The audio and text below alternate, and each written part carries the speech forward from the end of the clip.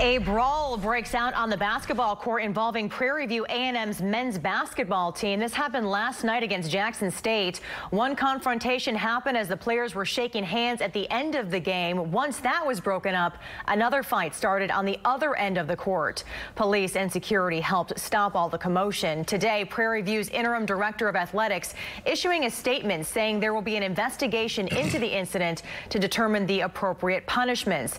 The statement reads in part, "Unsportsmanlike conduct will not be tolerated at Prairie View A&M University and has no place in collegiate athletics. Our students, alumni, fans, and supporters expect and deserve better from us."